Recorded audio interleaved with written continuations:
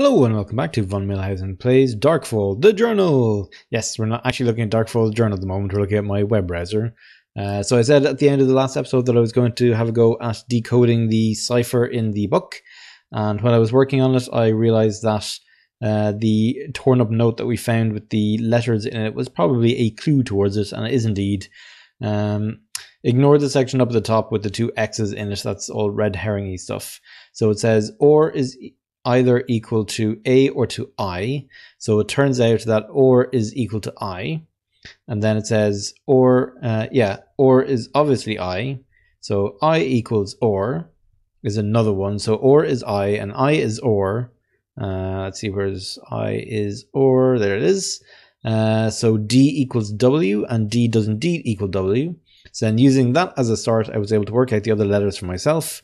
And the note on the countertop then says, guard the skin with your life. I know I must sound like a madman. Edith is feeling inclined to phone the police. You must trust me. There is a great evil with us here in the hotel. My research is going well. I just need time. Do not open your door this night to anyone. And so without further ado, let us resume the game. So we're back in the game. Now, obviously, this was the original note. So it was written to Andrew from GC. So I'm guessing this GC is George. And the GG that was on the note in the bathroom written to Matilda Fly was probably the same person that is known as Miss Grabble. Now, Miss Grabble's bedroom was in 1E downstairs. So I want to very quickly go back down there and see if we can find the thing that she was referring to, that she was hiding the scrap of skin that, what was that she said? That she was lying on it literally or something. Hang on, it's just on this scrap of paper here in the bathroom. Blah, blah, blah, blah. Let's see. I have placed it somewhere suitable. It is rather beneath me, literally. So I just want to go and have a look and see if it's underneath her bed or something. So I will bring us back down to room 1E. Well, here is room 1E. So let's go in here again. Who are you? Well, I am Von Millhausen. Electromagnetic source within 2 meters. Okay, now she said it was beneath her, but I can't actually look at the bed or the box. But this was a weird room where I could activate the torch. This room is ghastly. Why did I ever come here? That really does sound like somebody who would be complaining a lot, which Miss Grabble was supposed to be doing. But I don't see anything more I can do in here. Electromagnetic activity within 5 meters. I can't otherwise activate anything here. I can just look at that one picture. I can't approach the wardrobe at all. Or walk into the room.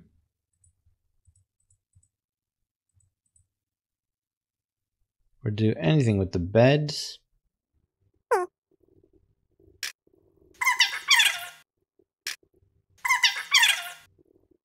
No, so I don't know. When she said in her notes that she hid the piece of skin beneath her literally, I'm not entirely sure what she meant, unless she meant like a basement room. But like we can go downstairs and into the basement, but I don't think we found anything there.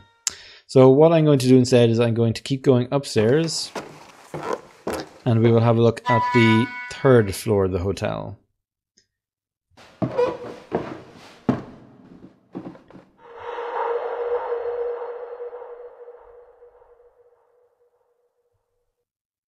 As you do. So I can't turn around here. I can only walk forward. So there's much fewer number of rooms up here. So we have 3A. It's unlocked. Oh, we have a painter here. Now we've seen some of these paintings in the hotel, down in the original bathroom. So maybe that's Mr. Crabtree? Doesn't say.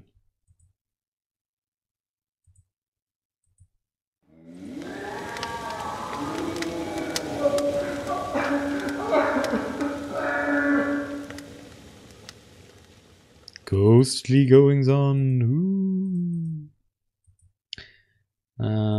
That's just those again. Can look at this bookshelf. Poe paints.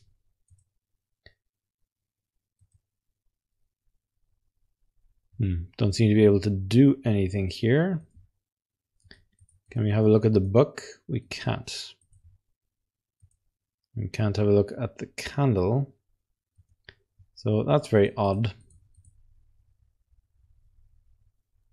Wonder why they're giving us this view. Oh well. Can't look at anything else here. Ah, hang on. Miss a piece of paper. So table 4. Ah, here we go. Here was another clue, I guess, to the dining room, letting us know that was table 4 and giving us a close-up view of the symbol, which is like that kind of squiggly thing.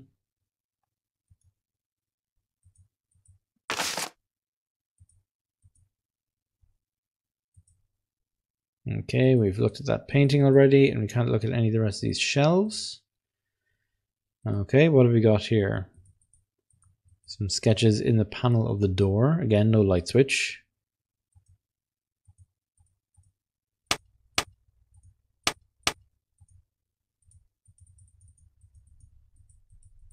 Can't interact otherwise with the T. Nope. Okay. So can we look at the mugs? Oh, we can look down here. Ah. So now I guess gas is flowing.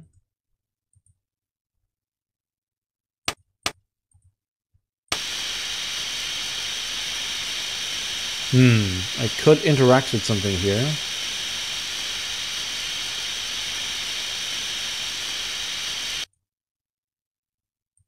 But I don't have whatever is required. So before I do anything else, let me just turn off the gas again. Ooh, stuff. Okay, what do we got? Turpentine. Arthur's Magic Lemon Ink. Ah. Magic Lemon Ink. Now, I happen to know that if you take lemon juice and use it on paper, like say with a brush or something, then you can kind of use it as invisible ink. It dries relatively clear, and if you then heat the paper, the sugars in the lemon juice caramelize and turn brown, revealing what was written. So I'm guessing his magic lemon ink is a secret messagey kind of thing, and that therefore we'll have to find a piece of paper and we'll have to hold a piece of paper up over the Bunsen burner to reveal what message is hidden. And in fact, Andrew Verney was referring to something like that in one of the messages in his room. He was talking about using fire to reveal a hidden message or something. So, okay, we can't look at this device. It's all this upper shelf. We have a note here. Oh, gosh. So we have another substitution cipher. I will solve that one off screen. Bloop. Okay. Is there anything else here to look at? Nope. And nope. Okay. So what I will do is I am going to go and solve this substitution cipher, and I will bring you back. Okay.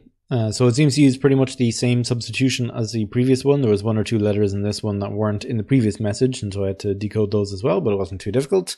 So the message reads, Arthur, I think it would be wise to write our records and drawings using your invisible ink. I do not want the others to know of our plans just yet. ...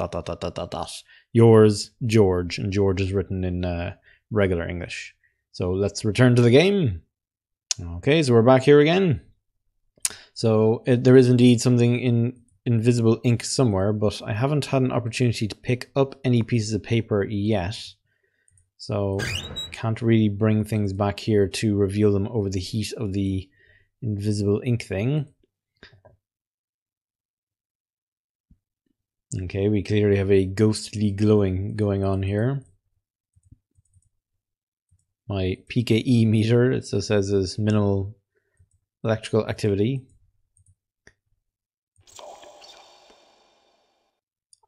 I'm sorry? Do you want to say that again? Sold this up? Don't know. There's certainly a lot of pictures of this person. Rural rides in the southern, western and eastern counties of England. Tours in Scotland, together with tours in Scotland and in the northern and midland counties of England, and Letters from Ireland by William Cobbett. Good lord, that's a long title. The whole including many rides and tours never before reprinted, edited with an introduction, notes, a biographical record of upwards of 900 persons mentioned, an index of places, and a bibliographical note, GDH and Margaret Cole, with numerous vignettes by John Nash, and a map of Cobbett's country by A.E. Taylor. London, Peter Davies, 1930. What else have we got here? Oh, a note. Aha! It is a picture of a bird. I'm sure there is more to it than that. So there's that guy again. I wonder why we're allowed to see this one picture. Different colors of paint. And nothing else on that table.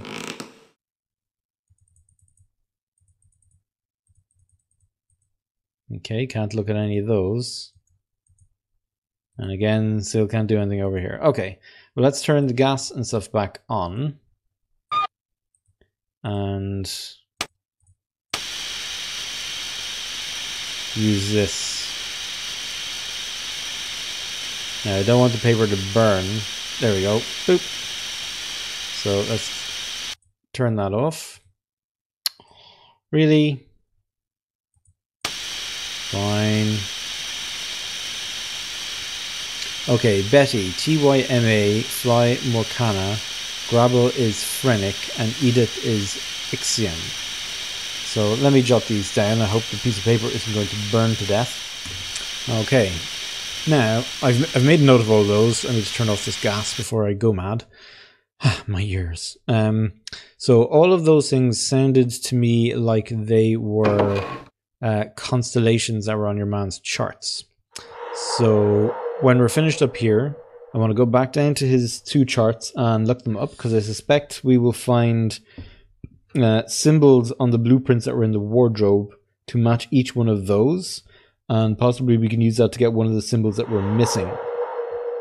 Because we have Miss Fly's symbol, and the other one that we have is from the theodolite. Yes, we have the theodolite symbol.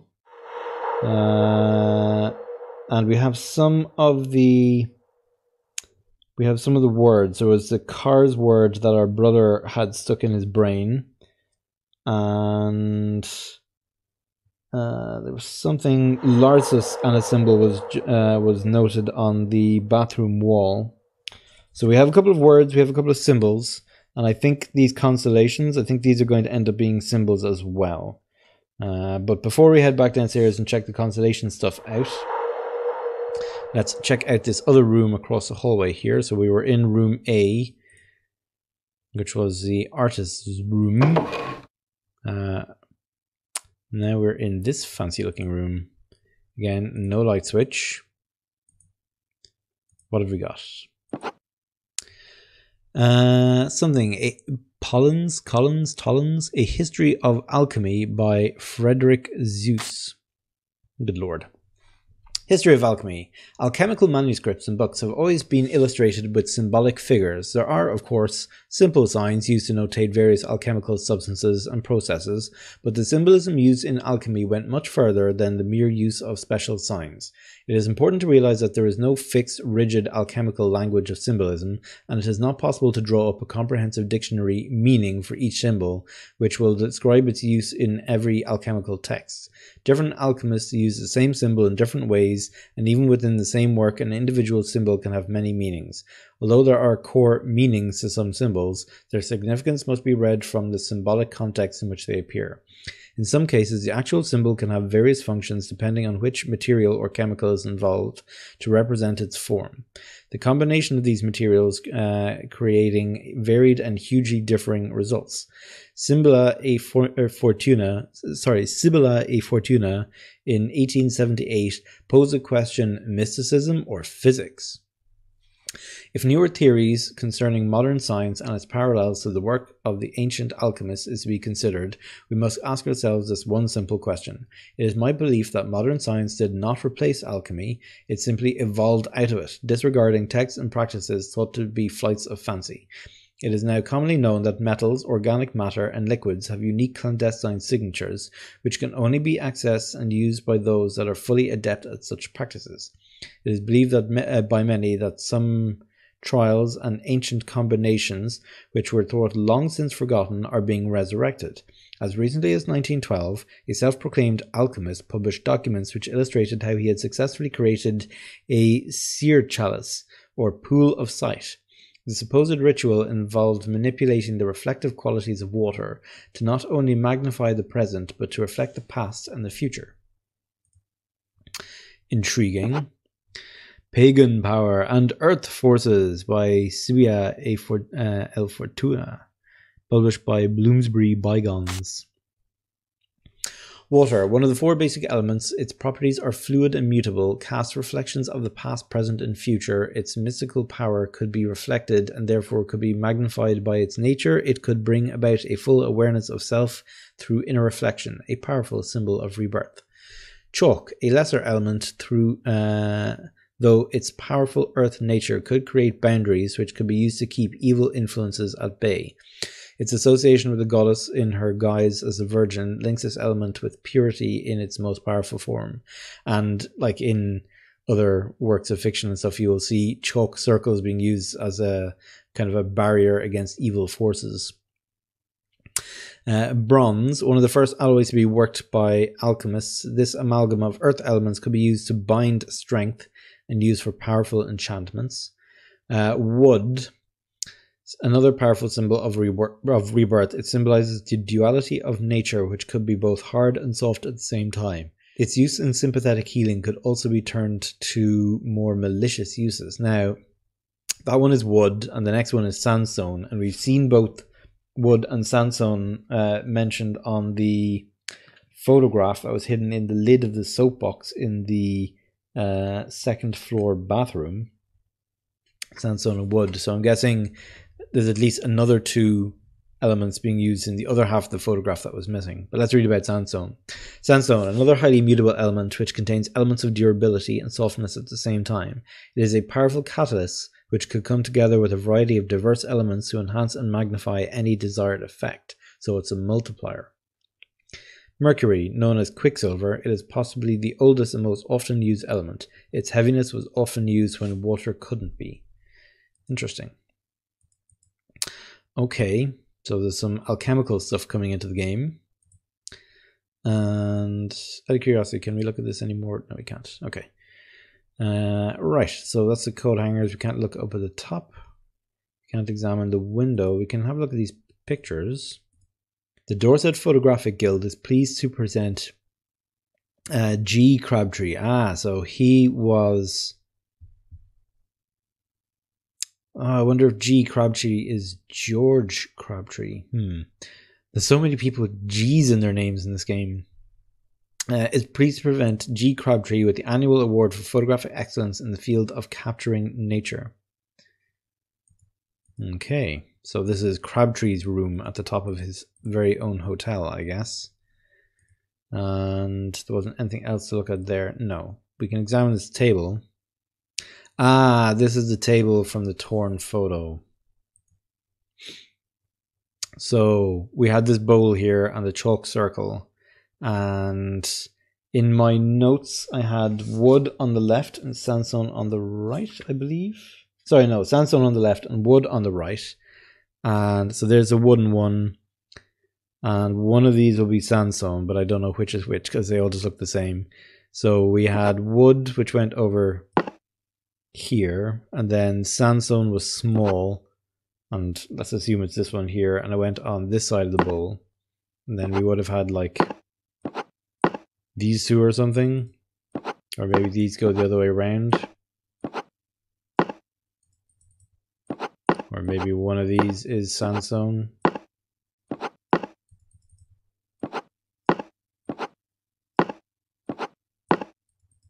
Okay, well, clearly I'm no alchemist. I don't really know what I'm doing there. But I suspect we will be assembling that later. Very interesting. Okay. Oh, was there something else I could look at there? No. Right, let's have a look at... Can I have a look at that photo or at the bed? Oh, we can have a look at the bed. Ah, a hidden note. I could lose my mind reading these words over and over. I should be happy that I now have all 12, lyrical name and symbol. Perhaps I never thought I would get this far, and I would have fallen to the darkness within or the darkness waiting outside the door. I must get the order right, or I'll join those in the hellish chasm. They still scream out at me through useless mouths, those of the past, the present, and future. This time tomorrow it'll all be over, one way or the other. I have prepared a letter in case of failure. Edith should find it. They know so little of the torment of my mind, while they sing, dance, and drink in the bar. Oh God, Arthur, please aid me in this act. Clearly the words of a desperate man. And this is, this must be George Crabtree, because Edith had left a note at the hotel reception, sort of saying that she had been looking for George, but hadn't seen him anywhere, and had been very worried about his state of mind as of late, and was asking the lady that was looking after the old sing-song if she could keep an eye out for George and let her know that she was looking for him. So I guess George has become aware of the evil lurking in the hotel and was trying to do something about it. Now, he mentioned 12. Let's see, how did he phrase it here again? All 12, lyrical name and symbol. So I wonder if we need 12 words and 12 symbols, because I don't think I've come across that many. But let's have a look. Okay, what have we got here? Can't look at this book with a picture of a dragon on it. Charles Dickens' Great Expectations. A Warning to the Curious by Mr. James. And it has a note tucked into it. And Ancient Times, A History of the Early World. And there's something down here inside. Let's have a look at this note. The British Museum, Museum Street, Bloomsbury, London. Dear Mr. Crabtree, thank you for your letter. I forwarded the photographic image you sent to the department that specializes in encryption, inscription, and ancient texts. They have sent me the most interesting information. Although they were unable to place the symbol within any known language, it is quite clearly, to a comparative degree, similar to the cave paintings recently discovered on the remote Scottish island of Tochmoor. The cave walls are decorated with geometric patterns, often incorporating circles and symmetrical flourishes. We are able to suggest some possible meanings or interpretations of the symbol. The circular enclosed center suggests some form of entrapment or closure. The arms would be the energy enforcing the trap. The fact that there are 4 of them also suggests some homage to nature, either the 4 winds, 4 earth stones, etc., etc. This is all in keeping with the Celtic traditions of the time. Dating the cave is a near impossible task, and tentative approximation would place its last usage around the 3rd century BC. This, you understand, places your symbol's origins in a most interesting time in British history. Please write again with the information of where you took the photograph. Perhaps a dig could be arranged. Robert Hutchinson. Interesting. Now. This, right, I guess we have to put these monarchs in their order. Now, her portrait was on the second floor. His was on the ground floor. So maybe his is up here.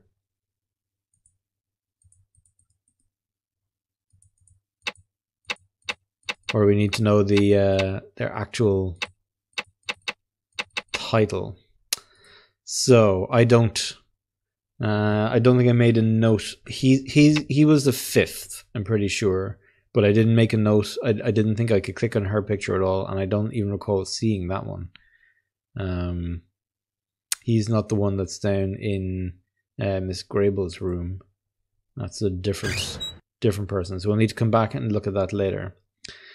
Or I guess we could go and do it very quickly now. No, I'll leave that till the next episode. So thank you very much for watching, and I will see you next time on Von Milhausen Plays Darkfall, the Journal.